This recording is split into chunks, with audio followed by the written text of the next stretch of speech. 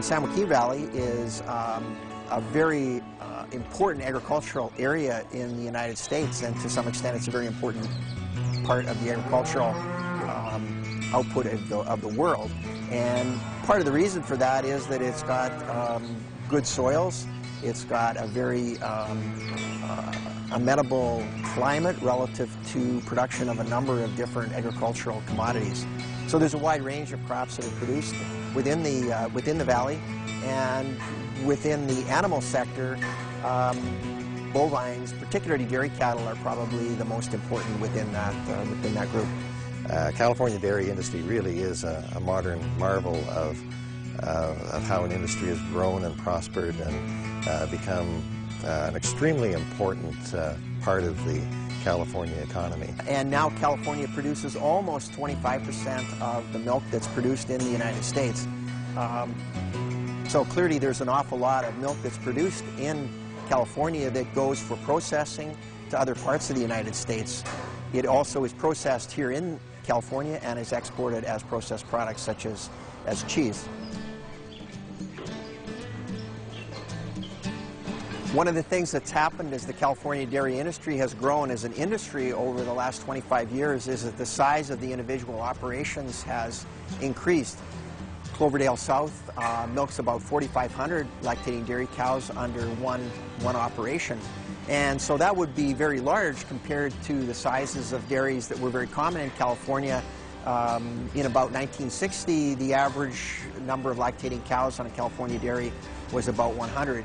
Today in the San Joaquin Valley, that average has increased to about 1,400 lactating dairy cows. And certainly when we look at the new build operations within the state, most of those new build operations would be in that much larger range.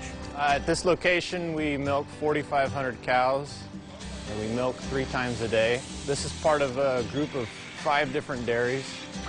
And in total, we milk close to 17,000 milk cows. The production level on a dairy such as this is relatively high.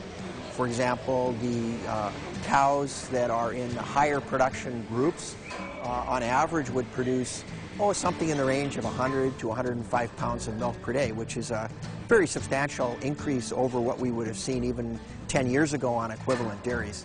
The performance of lactating dairy cows is very much driven by the feed that they consume, not only its nutritive profile, but also how it's mixed and delivered.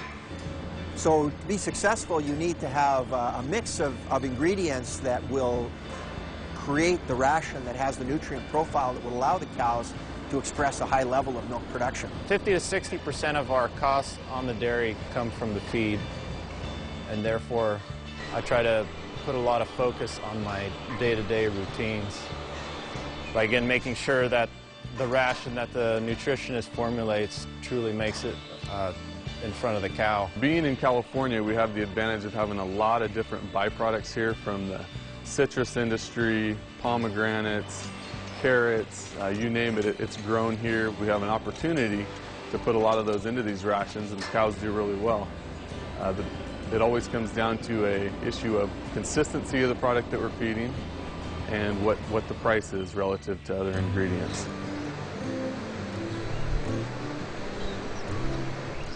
Canola was developed in the mid-1970s in Canada by plant breeders who took rapeseed, which has been growing for thousands of years, and made some key improvements on the oil and the meal to improve its nutritional value and safety, for that matter. And so when they came up with the name canola, which is Canadian oil, as this new improved rapeseed, that's when the industry started to take off. Canola meal has found a place in California dairy rations because it has a relatively beneficial, the types of protein are beneficial relative to the fermentation in the rumen. That is a very important part of the way that the cows operate from a digestive perspective. Those proteins don't degrade too quickly in the rumen, and they don't degrade too slowly. So there's a number of different protein sources that are available to dairy producers in the San Joaquin Valley, and canola meal is part of that package. They'll certainly use the canola meal if it's cost effective, but beyond that, they will use it because it is considered to be one of the higher quality proteins that they would have available to them. What we found from canola is that the The cows do like it, very palatable, and it does promote milk production. I would choose canola in our ration. I think it's a good protein source. Ultimately, at the end of the day, it always comes down to economics. Another thing I do like about the canola is that it is a pellet, which the benefit of that in our rations is it reduces the amount of fine particles and can be a real benefit so it doesn't settle out of these rations. Consistency on what a cow eats is so important, so having that pellet rather than a fine can be a real big benefit. So the biggest thing we look at in feeding canola is what is the cost per unit of protein versus the alternative sources, whether it be soybean meal or cottonseed meal or others. On an equal cost per unit of protein basis, I feel like the cows do perform better with the canola versus a soybean meal or a cottonseed meal. The California dairy industry is very important for the Canadian canola industry. In the last few years, we've sold approximately 800,000 tons per year of canola meal to California. That's about a third of our total Canadian canola meal production. So by far and away, the California dairy industry is our most important market for canola meal. And it's a market that's expanded very nicely. It's 6 or 7 years ago, our sales to California were approximately 300,000 to 400,000 tons. So it's doubled in the last 6 or 7 years. Now that's happened at the same time as the California dairy industry has expanded. And that's been one of the impressive stories about California, how many new operations, how many more cows they're feeding now. The milk production out of California is very important for supplying milk to the nation. And we're quite happy that canola meal has been able to be a part of that growth.